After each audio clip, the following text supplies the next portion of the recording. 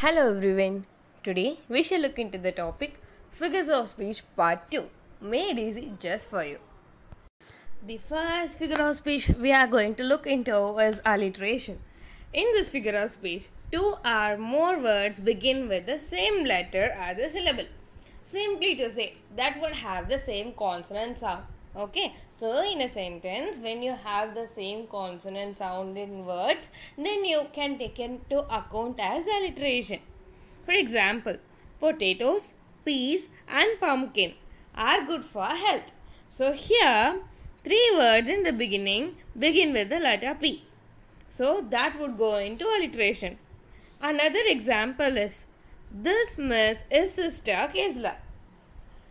Look into the words in the brackets. Is sound and is. Okay, stress on that. Here, is pronunciation is repeated in this, is and sister. And is sound is repeated in miss and Kissler.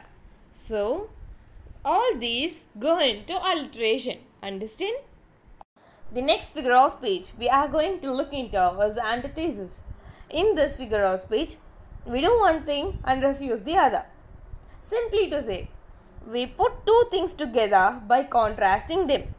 For example, man proposes, God disposes. Here, proposal and disposal are happening at a time. So, that is antithesis and they are contrasting event. Next, I loved Julie and hated his ambition. Here, love and hatred are two opposite feelings at the same time. So, two feelings at the same time which are contrasting. Then it would is antithesis. Okay? Another important figure of speech is metonymy. It signifies the name of some person or thing for another man or thing.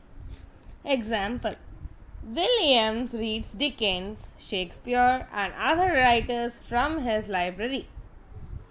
Does he read Dickens? No, he reads about Dickens. Quite interesting example, right? So that is what metonymy is. That is one of the favorites also. Next example to make you clear. The pen is mightier than the sword.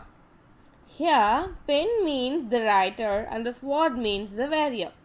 It may be used for the thing which signifies the thing which is filled with it. Now we shall look into Synecdoche. This figure of speech is used when one thing points out the other.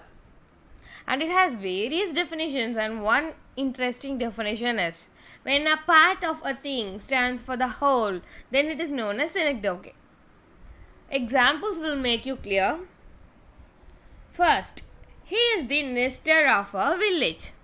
What Nestor here means is the oldest man. So, he is the oldest man of our village. Understand? Another example. The country will be safe if all the hands work together.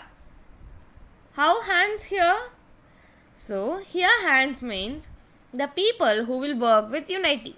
It doesn't just represent the hand, so it represents the hands of the people. Okay, so when a part stands for the whole, then it is known as Synecdoche. Now we shall look into Assonance. It signifies the repetition of vowel sounds. It is different from the alliteration, which signifies the repetition of consonant sounds. So, the repetition of vowel sounds is assonance and the repetition of consonant sounds is alliteration. Understand? Example for assonance here. It is clear, my dear, then hear my fear. Can you hear the sound ear? Of course, then it is assonance. Hyperbole. In this figure of speech, we describe a thing or a person beyond the proper limit. Example, Belinda smiled and all the world was gay.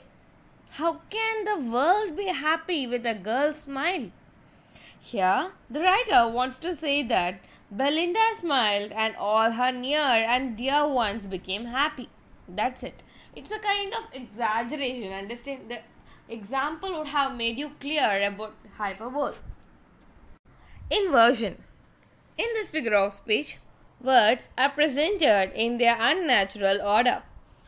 John Milton was very famous for using this figure of speech, and to make it clear to you, here is an example.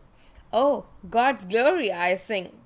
Is this the correct order, or is this the natural order that we do? No.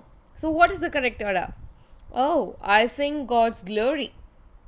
Maybe this may be right. But for inversion, oh, God's glory I sing. Of course, the unnatural order fits. Next, we shall look into invocation. In this figure of speech, the poet addresses God or the muse to help him. For example, "Oh God, come and help me." So here he is addressing whom? Here addressing the God. So it is invocation, obviously. Now we shall look into some MCQs to boost your memory. Exult, O shores, and ring, O bells. Identify the figure of speech. Option A, alliteration. Option B, metonymy. Option C, epithet. Option D, invocation. So you guessed it right? It's option B, metonymy. How is it? When one thing is referred by another, then it is metonymy. Exult, O shores, and ring, O bells. Here shores means the crowd on the shores and not the exact shore. So it's metonymy.